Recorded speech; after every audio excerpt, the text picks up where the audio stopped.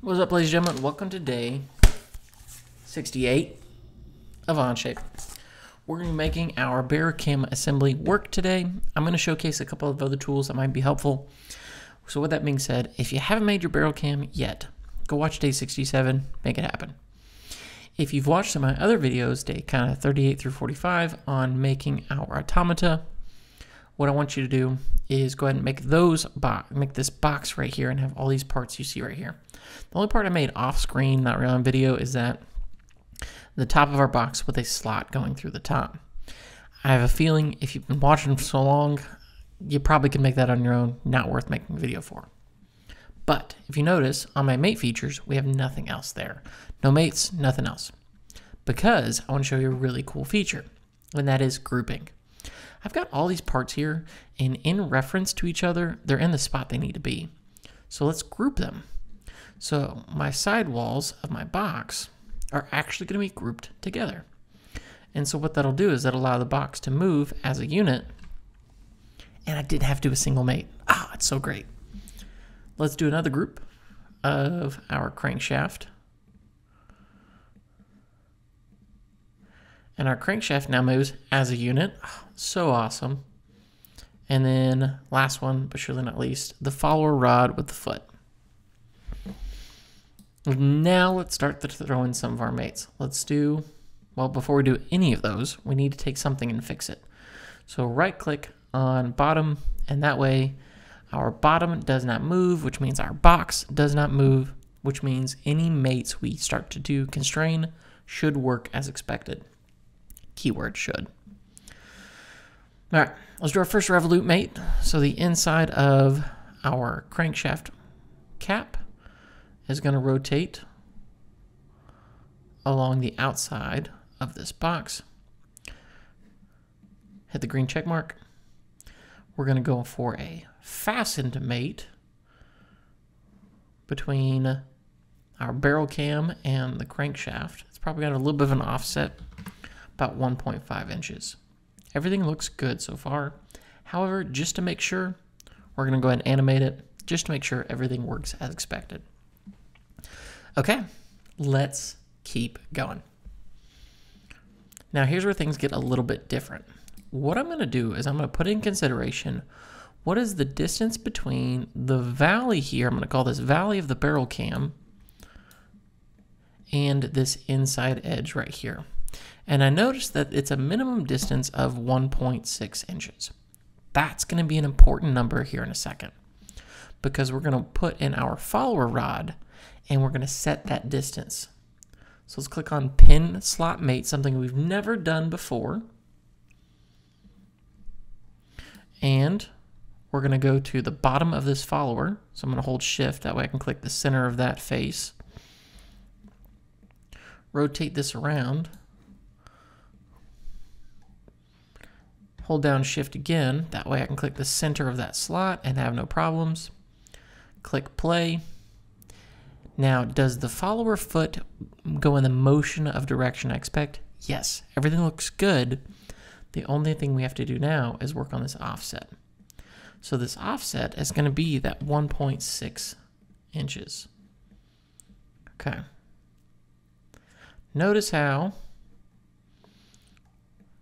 it's not quite touching it. So instead of 1.6, let's do 1.65. Bring this on over, and there we go. Here's a couple reasons why I had to remake this video so many times. Make sure you don't accidentally deselect or reselect a mate here when you're trying to figure out that distance.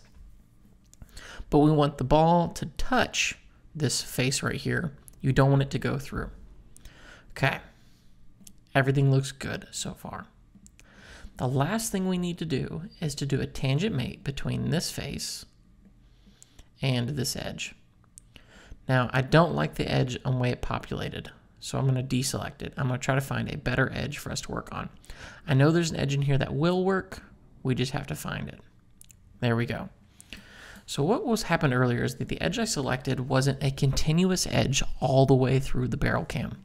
So we notice this line I selected, this corner, goes all the way around and comes back. So that tells me it's a continuous line or a continuous edge.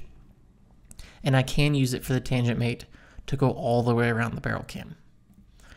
Okay, now if, and this is a big if everything works well and we're all happy with each other, we should be able to hit right click, animate on that revolute, and click play.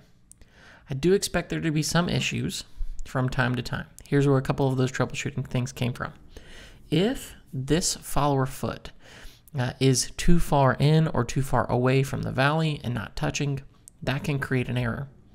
The second one is this edge right here needs to be continuous all the way around. We already talked about that. One thing that tend to happen every once in a while when I was doing this, what if my follower foot is on the inside? Let's see if I can do that.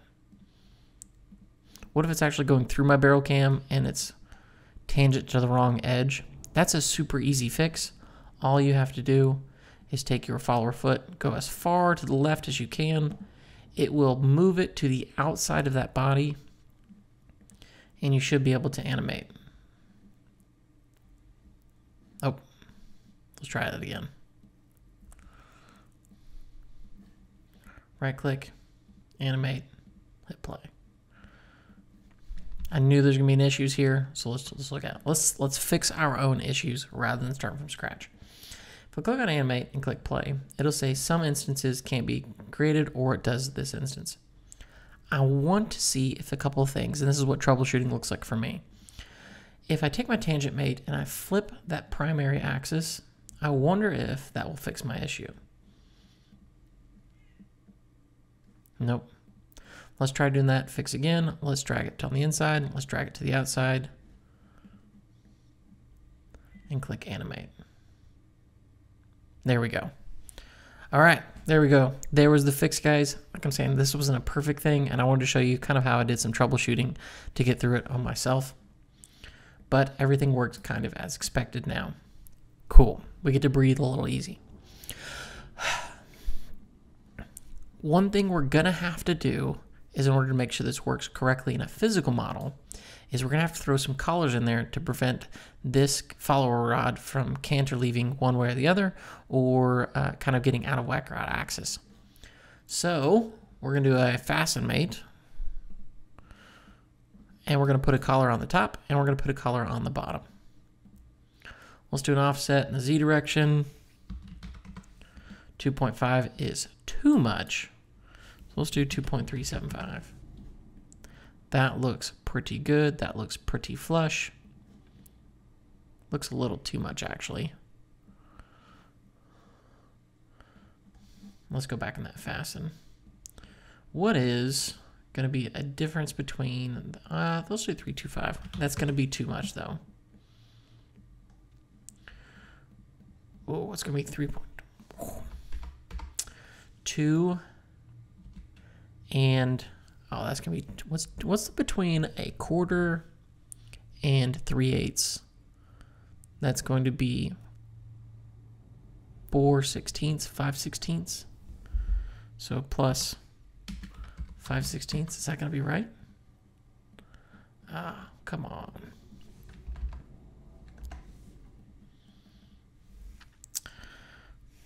I'm just going to do that for now, for the sake of video. I was going to try to get excited with it, but now my brain's locking up. In any case, we got the top one on. Let's throw our bottom collar on. So we actually copy and paste that if we want to. Actually, you know what? Let's big brain it. Let's do a linear pattern. Let's take this top collar, go in this direction, and for that distance between, I don't know, let's try 3/4 of an inch. Hey, that looks like it fits pretty well on the bottom. And there we go, folks. We have, for the most part, a working barrel cam with a sliding action, and that's just too fun. All right, a couple of things as updates heading your way. I really, really enjoy that people reaching out and say, hey, can you make this? I'm going to follow up with those videos as quickly as I can.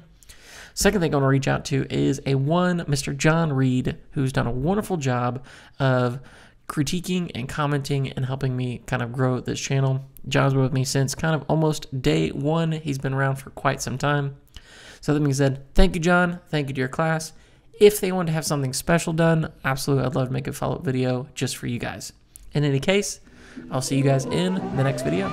Take care.